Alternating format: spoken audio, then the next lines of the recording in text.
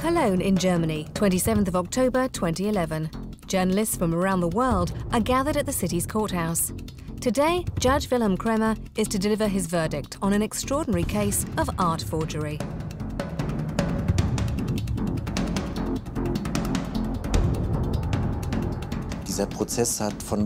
From the start, this trial has had a lot of media coverage. There's been a lot of speculation. This is the trial of Wolfgang Beltracchi, who forged dozens of paintings and sold them around the world. He passed these paintings off as works by major artists such as Fernand Léger or Max Ernst. Every time Wolfgang Beltracchi needed some money, then he painted a new fake to get the money, and then he would live for a few months. Very good, very nice. Major fraud, which made him massive sums of money, at least 35 million euros, and all for paintings which were declared fake by the courts. For 30 years, the forger, along with a few accomplices, managed to fool the experts, the auction houses, the art dealers, and major collectors. He worked with his wife, Helene. They were the Bonnie and Clyde of the art world, intoxicated by the excitement. In order to hoodwink the art world, which took itself so seriously, the couple came up with an incredibly far-fetched scenario. If somebody would do this in a film, everybody would say, oh, come on, this is not plausible, but in reality it is. From Paris to Cologne, via Berlin, London and Geneva, we went to meet all those who came into contact with Wolfgang Beltracchi and his forged paintings. They all talked about an egocentric man who was very sure of himself and a real expert on the art market. He was so sure of himself that he probably thought he was as good as the painters he was imitating. The aim behind it all was financial gain. Today, Wolfgang Beltracchi gives the impression of being a real expert on painting. He is guarded and very selective about any media appearances. Wolfgang Beltracchi wants to control his legend and his biography. He doesn't want other people to write about him too openly. He wants to hide some of his stories. This is the true story of Wolfgang Beltracchi, the Prince of Forgers.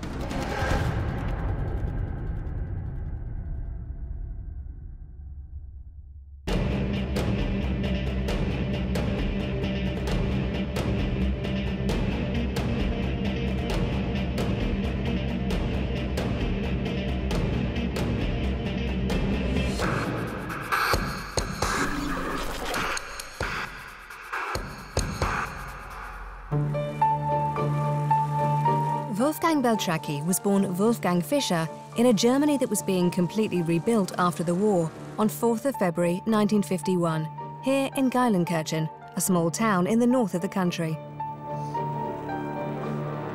Wolfgang's mother was a private tutor.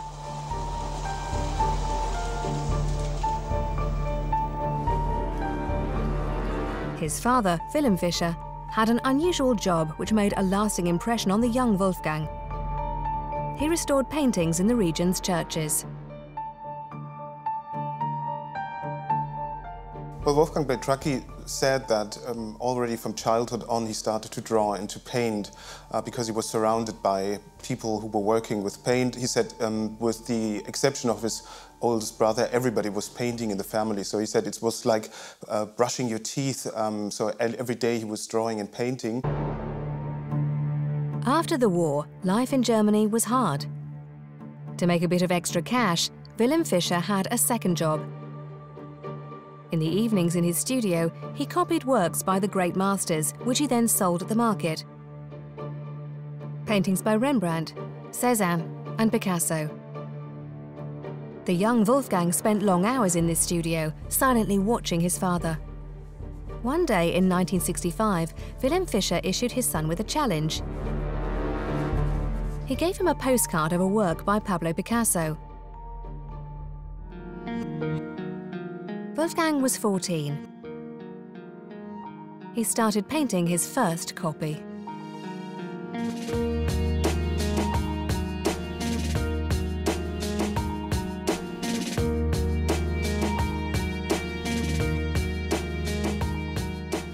Wolfgang Beltracchi said he copied it in such a good way that he surprised his father, because he even didn't just copy it, but he made it even better. He perfected it in certain details.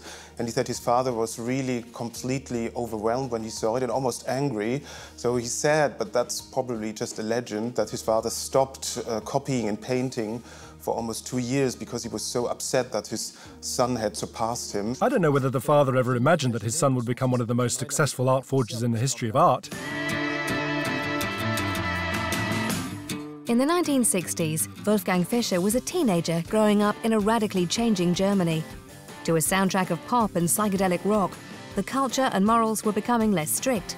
In 1968, at the age of 17, Wolfgang, just like all young people in Germany, was fascinated by this evolving counterculture. Late 60s, early 70s, there were the rebellion, the hippie movement and so on, and Wolfgang Fischer was quickly a part of this movement. He was a hippie. After a few years at art school, Wolfgang Fischer got bored and dreamt of travel and freedom. And despite an obvious talent for painting, he dropped out of college without any qualifications.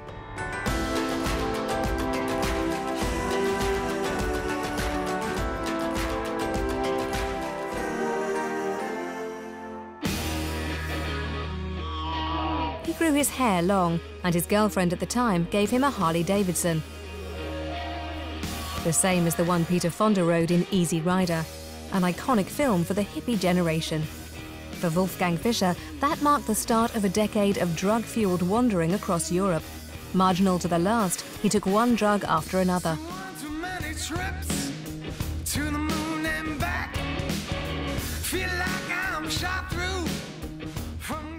He was smoking pot, and he was he also smoked some opium at one time, and he did a lot of LSD. During the 1970s, Wolfgang Fischer lived for a while in Berlin and Paris, and then London, Amsterdam and Mallorca. He never really worked, but he had to make a bit of money for his trips. That was when he started painting copies of great masters, just like his father had done. He sold these copies for a few hundred marks at flea markets. He was doing pavement paintings in order to gain money, and he boasts even that he earned more than his father. He said he gained 100 D-Mark a day, while his father earned in a month 900 D-Mark, so you can tell that he was very proud in surpassing his father. Wolfgang Fischer was now 27, and he sometimes went to work on his own creations rather than copying other artists. In 1978, 3 of his paintings were exhibited in a museum in Munich in Germany.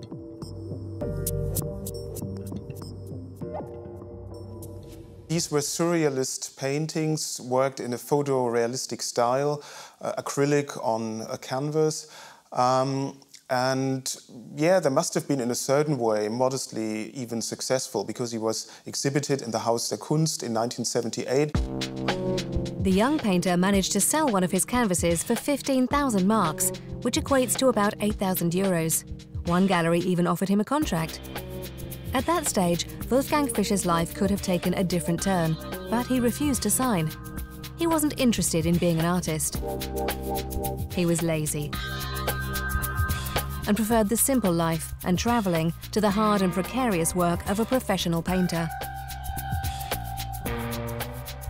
If you're an artist who has to do his art, you know, you usually don't earn a lot of money in the first decades of your career.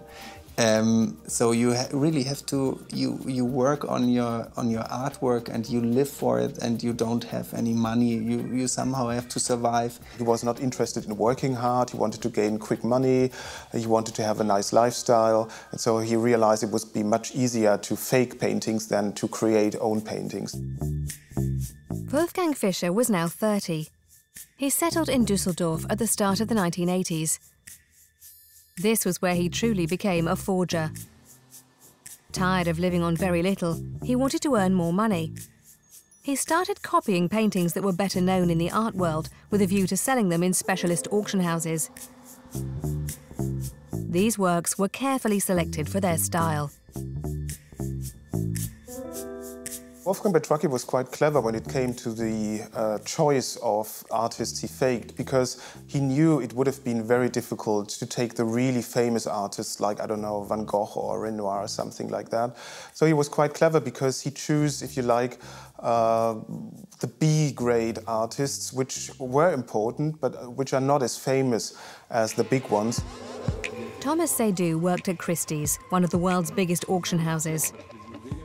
He was in charge of modern and impressionist art collections, and without realizing it, years later, he handled some paintings Wolfgang Beltracchi had forged.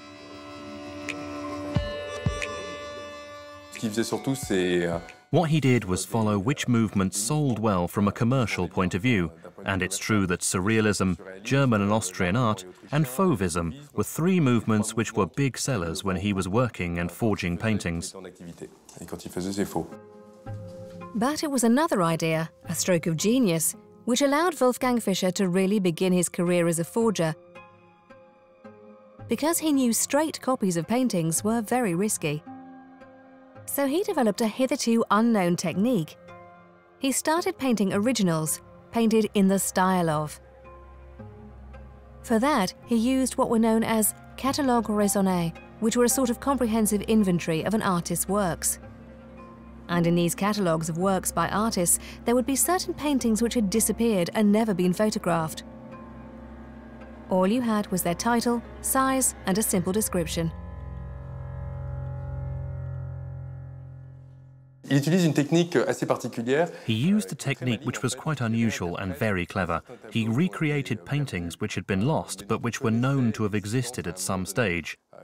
They were usually illustrated in the catalogues raisonnés with blank squares. He was going through the catalogues of these exhibitions, reading, seeing where are lacks, where are missing links in the documentation, and that's exactly where he positioned his fakes then. And he reinterpreted them, using the same size of canvas and the same title for his paintings, which showed a vast knowledge of the work of each artist he copied, because he did it remarkably well. In order to paint in the style of, Wolfgang pushed his technique to the limit, to the point of getting under the skin of the artists he was imitating.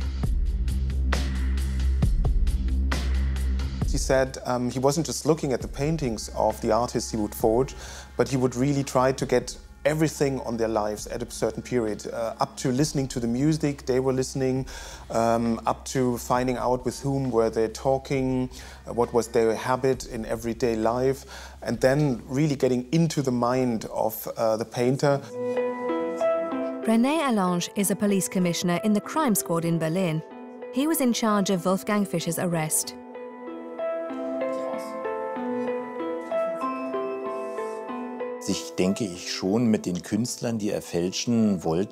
He really immersed himself in the work of the artist he was copying. He read a lot about them. He went to various places to soak up the atmosphere and to see the landscapes for himself.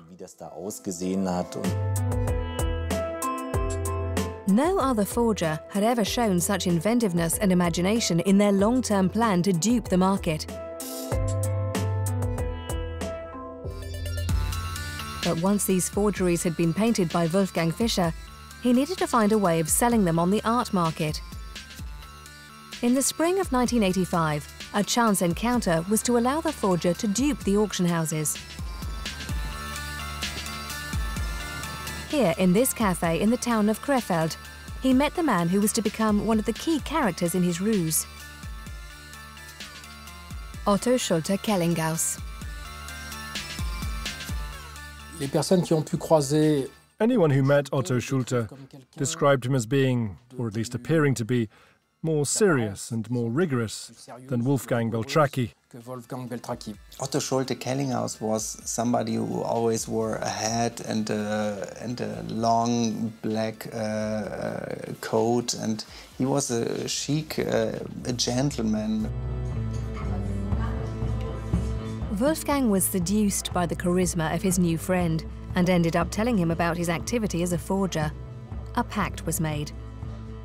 Wolfgang would paint the pictures, and Otto would take care of selling them on the art market. Der hatte sicherlich so von seiner Veranlagung, von seinem Auftreten her. The fact that he had a presence and was cultured meant that he was taken seriously by the dealers. Richtig zu sprechen, also he didn't have to convince them of his expertise. He certainly had a lot of contacts. He was in no way a stranger to the art world.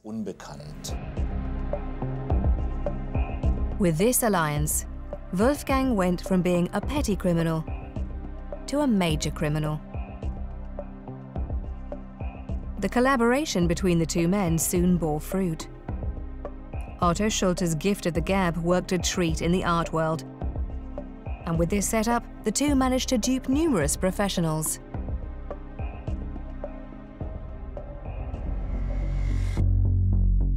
Some of the duo's best sellers were forgeries of paintings by German expressionist Johannes Moltmann, an artist who had fled Nazi Germany in 1938, leaving behind him numerous paintings which have today disappeared and are not known about. Imitating Moltmann's style, Wolfgang Fischer would paint forgeries in his studio, and then Otto would come up with a story to explain their reappearance. The duo shifted a dozen paintings, and the sale prices far exceeded those Fischer had charged at the flea markets. One of the fake Moltmanns made them almost 41,000 euros. The auction houses didn't suspect a thing. The style had been perfectly imitated.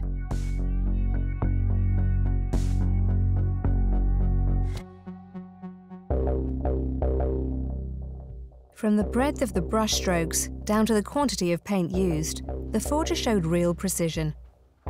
He had been careful to find out what sort of checks were carried out during the sales of valuable paintings. In laboratories such as this one in London, canvases are analysed in great detail.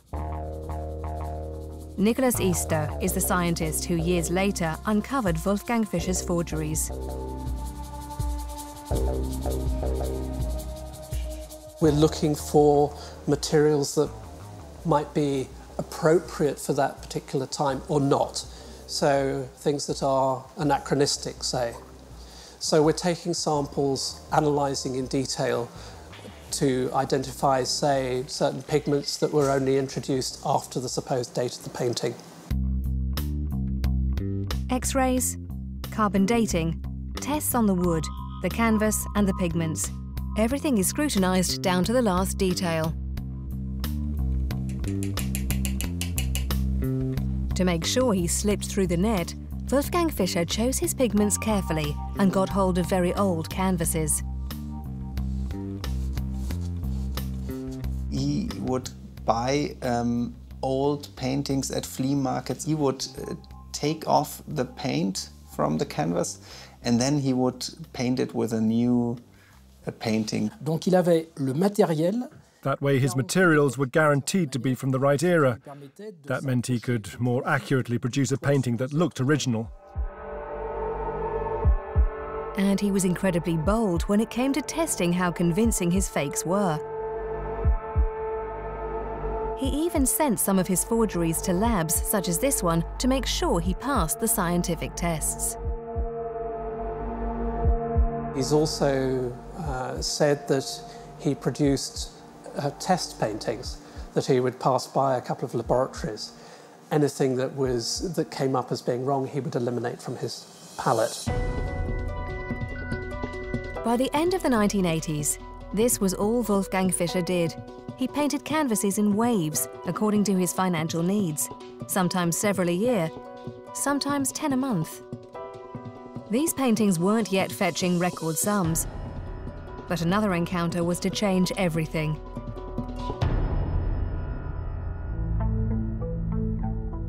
In 1992, Wolfgang Fischer was living on the outskirts of Cologne. He met a young woman aged 34, Wolfgang Beltracchi. She was blonde with blue eyes, charming and passionate about art.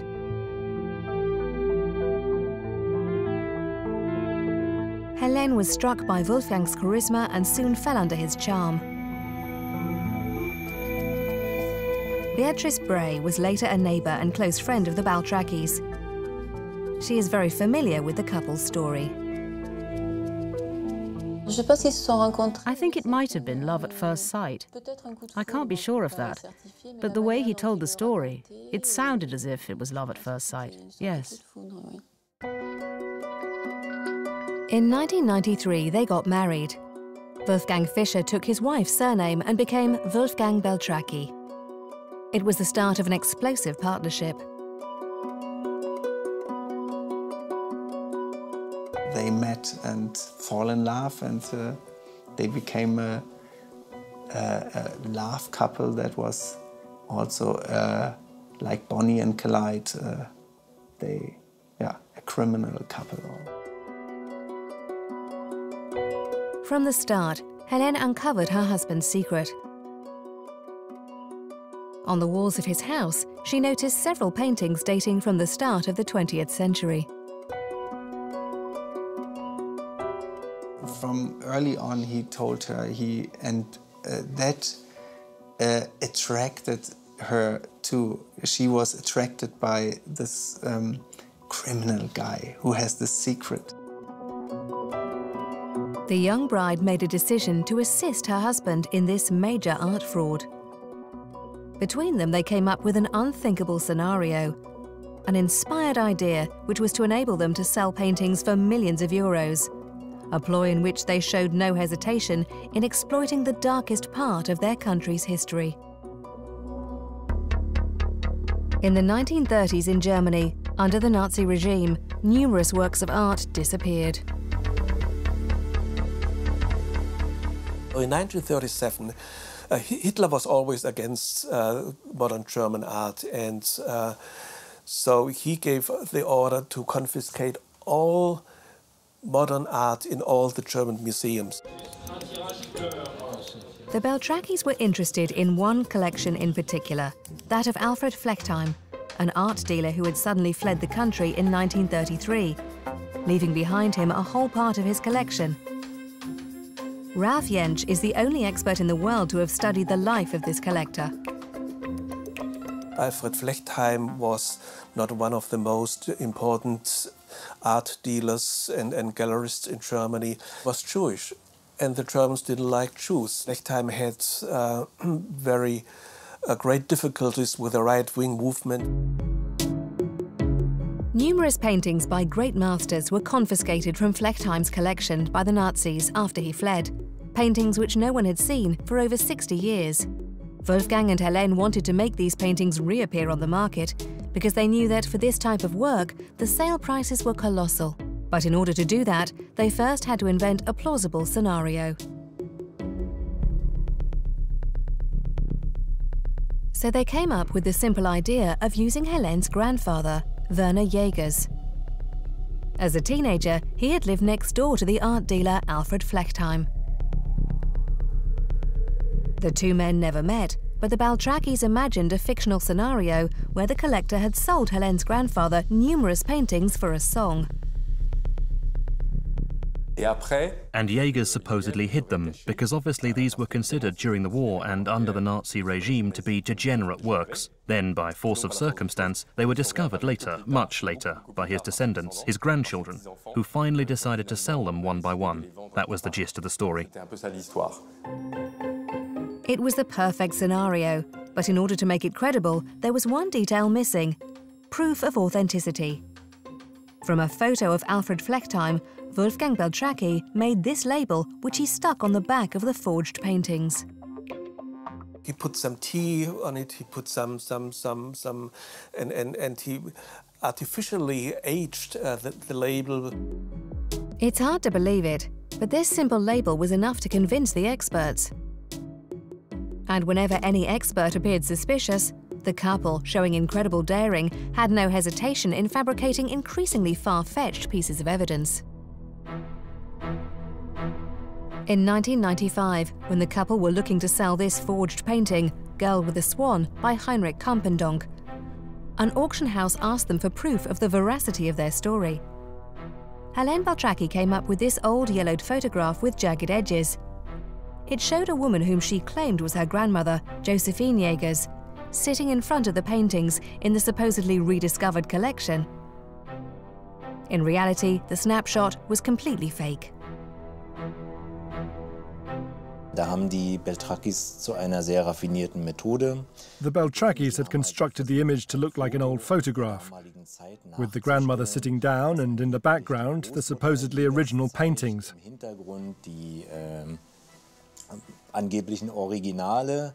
But in reality, the woman sitting on that chair was Helene, dressed in period costume. Gekleidet auch, zeitgemäß. And astonishing as it sounds, everybody believed these photos to be authentic.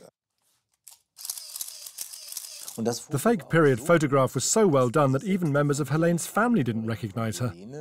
If somebody would do this in a film, everybody would say, oh, come on, this is not plausible. But in reality, it is.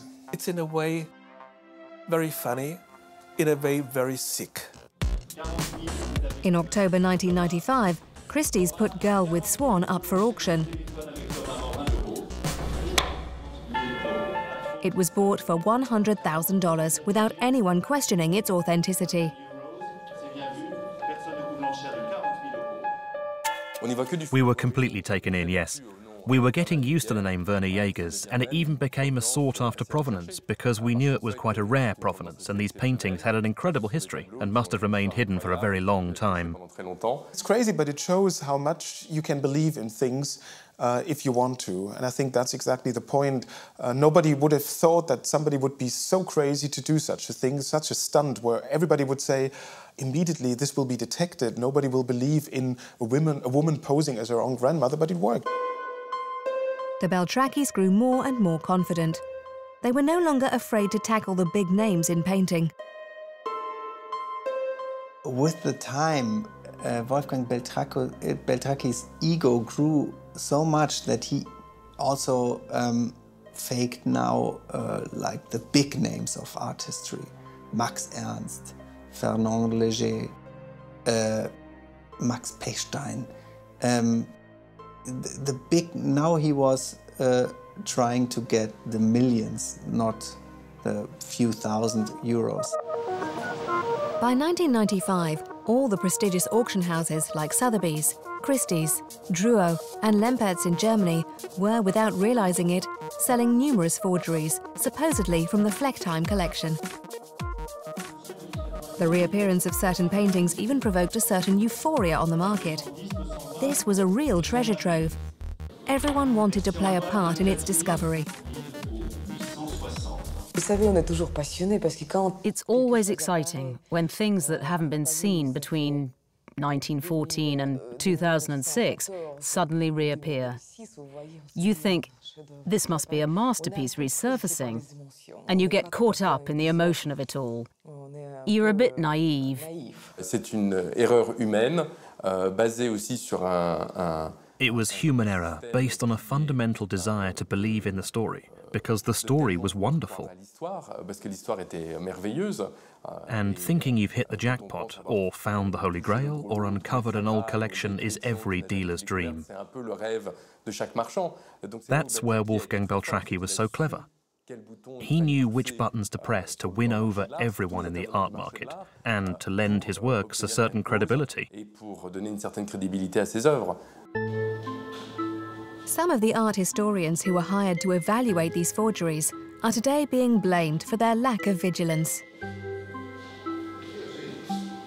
An expert is an important figure because they were, in the very end, often decisive if a painting was accepted or not. One of those experts was Werner Spies, a major specialist on Max Ernst and the former director of the Musée National des Arts Modernes at Paris. Werner Spies was considered to be the world expert on Max Ernst. He wrote the catalogue raisonné. He was a leading light in the art world. In total, Werner Spies authenticated 7 works by Max Ernst, which were in reality forgeries by Wolfgang Beltracchi. He added them to the catalogue raisonné and issued certificates of authenticity. The art historian earned a total of €400,000 for his expertise. Il a perçu de l'argent sur ces opérations. He was paid a fee for his services. Beltracchi paid him a commission on the first sale of each painting, and that caused problems. There should not be one expert who can tell wrong or right by only looking at a painting. There should be committees of experts who are debating the authenticity of a painting. Despite the precautions they took, in 1998, Wolfgang and Helene Beltracchi came very close to being found out. A collector had doubts about the authenticity of a painting, and the German police set up an inquiry. Wolfgang Beltracchi left Germany when he heard that the police was looking for him and so on. The Beltracchis quickly sold their house and set off in their camper van. According to René Allange, the German police officer in charge of the investigation, there was no doubt about it. Wolfgang wanted to flee the country. Hat sich dann, als wir ihn befragen wollten, when we wanted to question him, he must have fled to France. His version is quite different, but I am convinced that he felt we were on his trail.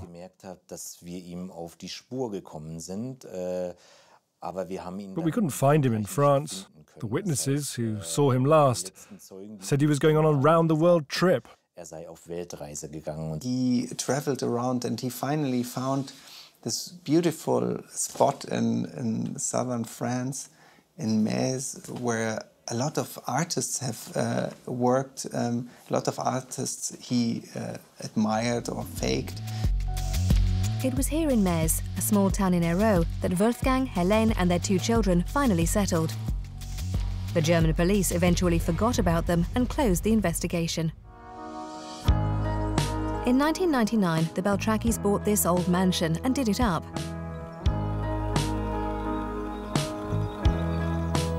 Locals started wondering about their fortune.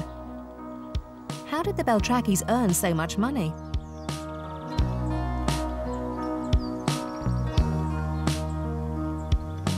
He talked about a big house he had done up and sold for a very good price.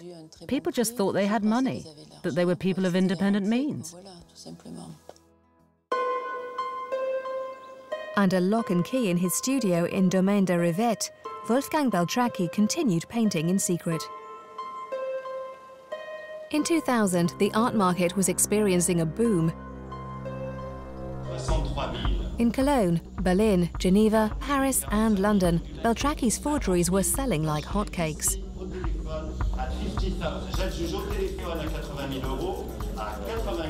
Every time Wolfgang Beltracchi needed some money, then he painted a new fake to get the money, and then he would live for a few months very good. This is a fake André Derain depicting the port of Collioure. A gallery bought it for €370,000 in 2000.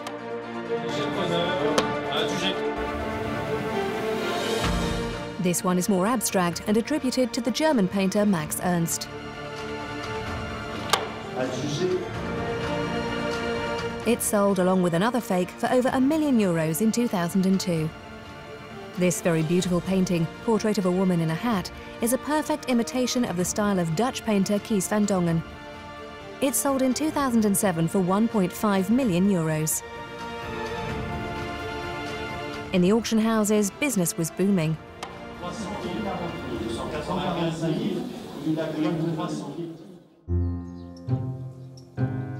Wolfgang Beltracchi spent the first decade of the century quietly painting his forgeries in the south of France.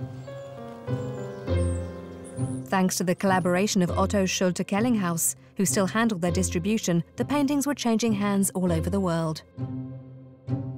Buyers included rich businessmen and investment funds. But a few celebrities were also duped by the forger. Very famous persons who bought paintings that were forged by Wolfgang Beltracchi. There's, for instance, the actor Steve Martin, who bought a fake Campendonk and who resold it very fast. Then there was, for instance, Daniel Philippaki, the French publisher. J'ai téléphoné à Daniel Philippaki à l'époque de mon enquête en 2013. I phoned Daniel Philippaki at the time of my investigation in 2013 to ask him how he felt about it all. And his immediate reaction was surprising and very sporting. He said, "That guy is a genius. His painting is very beautiful, very accomplished. I hung it in my New York apartment, but in the end I decided to take it down." The paintings sold and then resold. After a while, no one knew where they'd come from. That was one of the keys to the Beltracchi's success. The couple understood how opaque the art market is. Transactions are kept under wraps for fear of the taxman. The art market is, for some people, like a washing machine for dirty money, a laundering machine. And so the people don't ask many questions. They don't make contracts. You just do the business by handshake. It was a muddle which benefited everyone, especially when it came to tax evasion. The forger's business had become very lucrative. With the sale of 1 or 2 paintings a year, Wolfgang Beltracchi was now living in luxury. In 2005, he bought a second home, 450 square meters in Freiburg. They bought a house in Freiburg, a nice, beautiful house on a hill overlooking Freiburg, and one of the most expensive neighborhoods of Freiburg. And they let it rebuild this house for hundreds of thousands of euros. They built a wonderful swimming pool. Wolfgang Beltracchi now had a lifestyle that was very far removed from his original hippie ideals. I don't think hippies drink fine wine and champagne. It wasn't part of their culture. They had a very nice life. They may have looked like hippies, but these were upmarket hippies.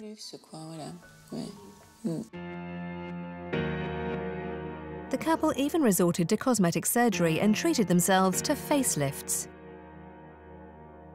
Wolfgang Beltracchi not only faked paintings, but he also faked his own face. He had a facelifting done, and he even spoke about it to a German magazine back then, and saying it is so nice to have a new young face. During these years of opulence, the Beltracchis lived the high life, taking holidays in the world's most beautiful palaces. They spent lavishly. He would travel a lot. He would travel to the nicest hotels in the world. I saw the credit card account of him, and he would stay at the nicest hotels and buy at the nicest boutiques and have a really posh life. Perhaps all this luxury went to his head, but despite his perfectly honed techniques as a forger, Wolfgang Beltracchi was to commit a fatal error. He couldn't stop. The greed was too big, and he thought he's invulnerable. On the 29th of November 2006 in Lempert's auction house in Cologne, a forged painting signed Heinrich Campendonk was sold. Its title, Red Painting with Horses. The painting went for 2.8 million euros, a record sum for a Campendonk. In reality, it was a forgery painted by Wolfgang Beltracchi. Sofia Komarova is the director of a gallery in Geneva. It was she who triggered the downfall of the greatest forger in history.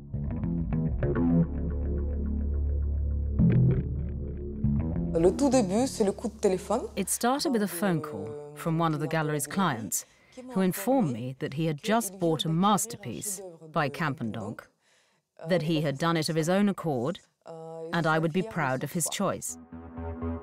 Sofia Komarova was asked by her client to oversee the transaction. Since the price of the painting was so high, she was very vigilant about its provenance. I immediately fetched the catalogue raisonné from the gallery's library, and I saw that usually very detailed information is given, whereas this painting was just listed as being some landscape with red horses, painted in 1914 with no dimensions, photos, or anything.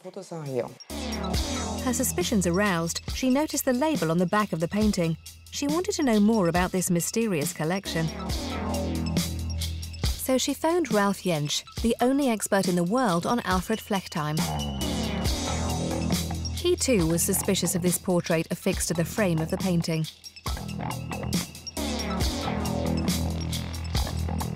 It was awful.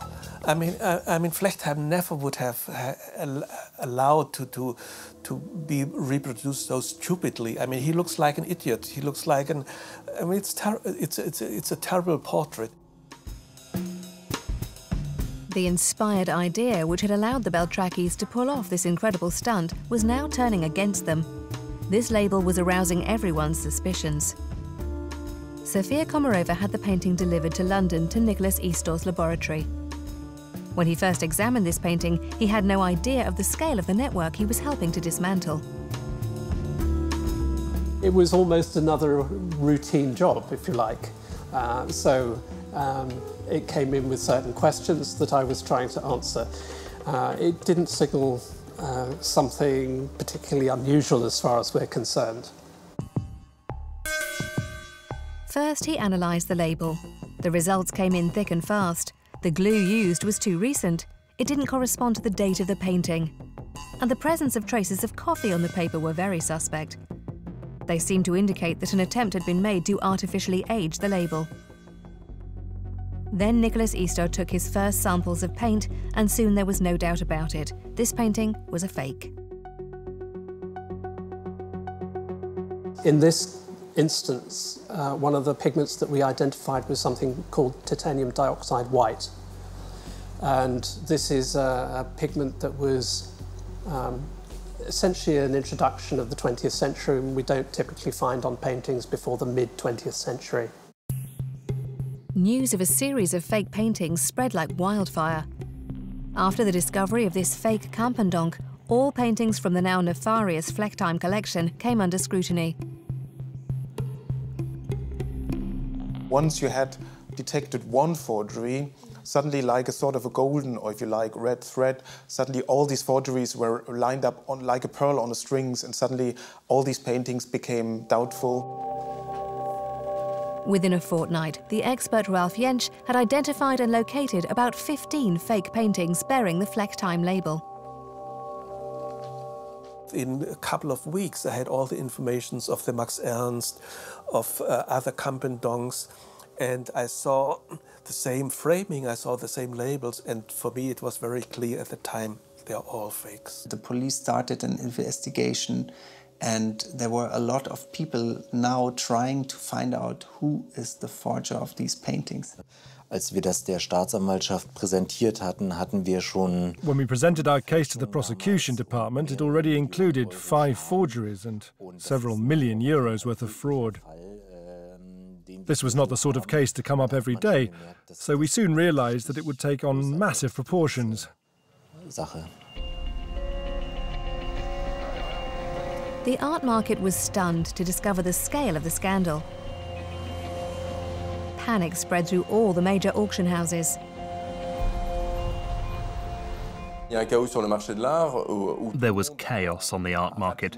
Everyone quickly tried to identify whether there were any other candidates and which other paintings had a similar provenance to see whether they had passed through our hands or not. Everybody was already thinking, oh my God, if this is true, what would that mean? Because it was like a domino play. One stone would tackle the other, and you would have a display of a scandal of a huge, huge dimension. The fraud became obvious. People realized that Beltracchi's paintings had a certain style in common. Moi, je me souviens d'avoir vu les tableaux, évidemment, au laboratoire. I remember seeing the paintings at the laboratory. We were comparing a Campendonk and a Derain. It was interesting to see them side by side and to compare them for similarities. These weren't great quality paintings, but the packaging, the way the nails were rusted and the labels aged, the canvas, it was remarkably well done.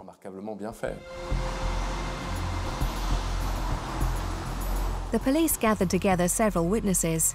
Gradually, they identified the gang of forgers. On the 25th of August 2010, they searched first Otto Schulte-Kellinghaus's house and then the Beltracchi's house in Freiburg. The couple were eventually arrested that same evening in their car. The authorities didn't know who they were dealing with. They obviously weren't expecting to be dealing with a chic couple in their 60s. So it was a strong-arm arrest with sirens wailing American style. Wir wussten ja gar nicht, mit wem wir es da so richtig zu tun haben. We didn't know who we were dealing with. Mit einem Geländewagen praktisch von diesem Anwesen. Our suspects left their property in a large four-wheel drive car. Stark und die Kollegen haben dann letztendlich. There were 4 people inside and it was raining heavily that day. My colleagues had arrest warrants. The suspects should have handed themselves in, but that clearly wasn't going to happen, so we had to go and bring them in for questioning. Whilst they were awaiting their verdict, the Beltracchis were detained in Cologne.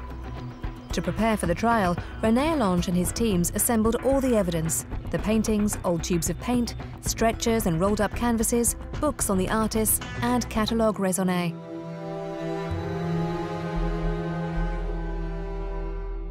On the 1st of September 2011, the Beltracchi's trial began at the Court of Justice in Cologne. Dieser Prozess hat von Beginn an für eine. From the start, the trial got a lot of media coverage. There was a lot of speculation. Le public éprouve en général pour ce type de personnage une forme de sympathie. The general public generally feels some sort of sympathy for this type of character. There is skill involved, even if it's the skill of a forger. He had figured out how to profit from the naivety and greed, or whatever, of people who have a lot of money.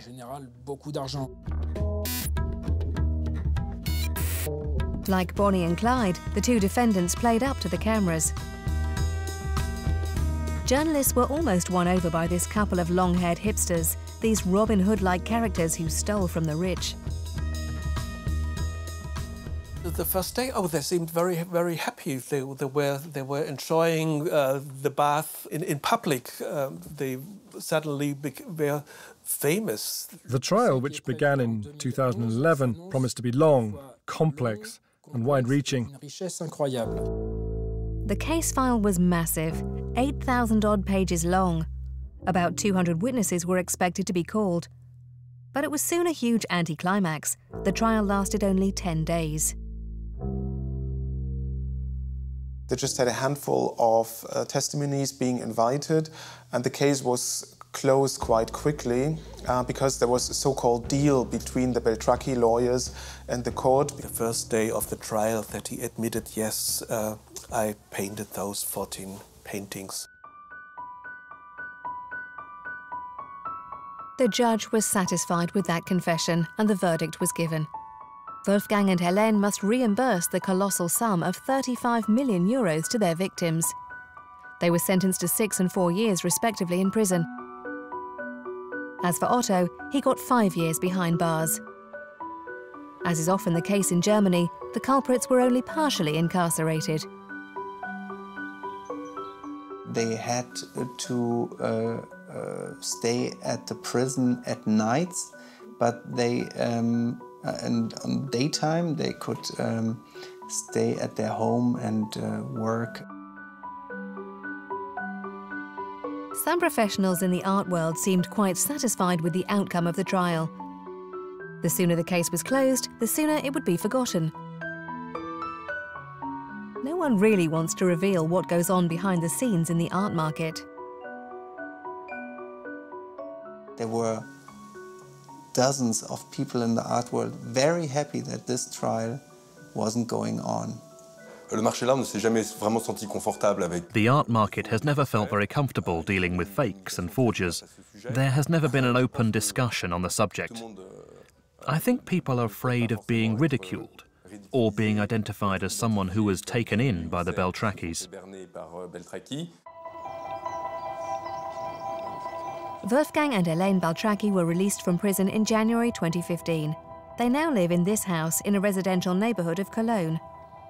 The courts seized €1 million from their Swiss bank account. The house in Freiburg has been sold and a domain de Rivette has been mortgaged. And yet, according to Tobias Timm, who followed the case very closely, the resolution of the Beltracchi scandal is not very clear. Wolfgang Beltracchi earned millions of euros with his forgeries. Where all the money has gone is unclear until today. To date, over 60 paintings have been uncovered and identified as being forgeries by Wolfgang Beltracchi. Forgeries for which the forger has still never been tried. And he claims to have painted between 200 and 300 fakes over the course of his career.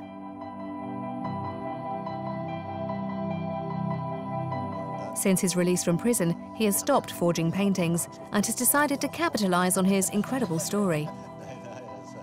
Now famous, he has made numerous TV appearances and is fast becoming a legend.